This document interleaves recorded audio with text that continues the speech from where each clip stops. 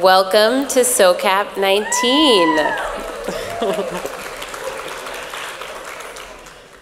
When I look out at this room, I've had the privilege and honor of being part of this community for 8 years now.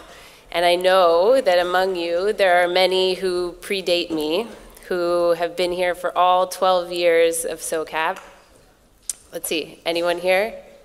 Predates 8 years, let's say. You don't have to be all 12.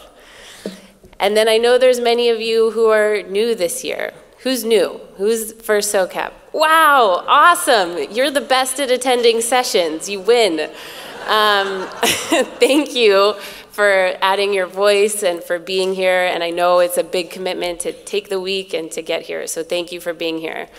I'm also thinking about the people from this community who are joining us from afar via live stream.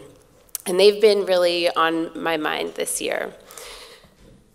This is such a valuable room. The people in this room have ideas and organizations and resources that are making amazing change in the world. But there's also so many people who are not in this room.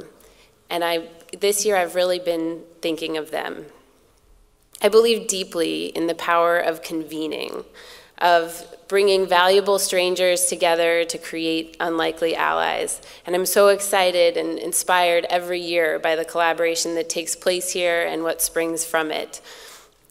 But, well, and this year, apologies, so when we're all here together, you know many people already, and you're here to meet new people as well. We've partnered with Braindate this year to create a topic marketplace where you can find others to connect with and share with.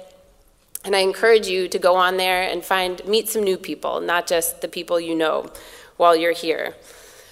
But I also believe that this can't just be an event. It needs to be a movement. If we're going to unlock the potential of markets to drive impact, it's going to take all of us. And what that really is going to require is a culture shift. The dominant culture around finance and money and business is unsustainable, and it's being challenged regularly. But shifting, a real culture shift, doesn't require just events like this. It requires art and media and influence and stories. And we have great stories in this room, but I'm not sure that we're sharing them widely enough. A few years ago, we created SOCAP 365 to take this show on the road. And the amazing thing to me was that 2/3 of the people who showed up weren't even on our mailing list. They'd heard about it from a friend and they showed up, it sounded interesting. A year ago, we started a podcast, Money and Meaning. How many of you have listened to our podcast? Way more of you should. It gets over 2,000 downloads a month. It's incredible. And so I'm just constantly reminded of the people who are searching for this conversation and have never even heard of impact investing, much less heard of SOCAP. But I know that all of the people who care about climate change would be devastated to know that they're invested in fossil fuels. And I know that so many people who are out protesting for criminal justice would be horrified to know that their banks where they keep their deposits and do their checking and banking are lobbying on behalf of private prisons. I also know that they would be inspired to invest with whatever they can invest into the amazing climate entrepreneurs that we have here and use their influence to advance racial equity. This can't be a conversation for the 1%. It needs to be a conversation for everyone. I titled this plenary, A Global Movement That Matters to Millions.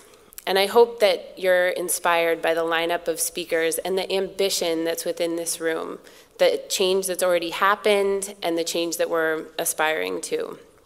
You are part of a movement.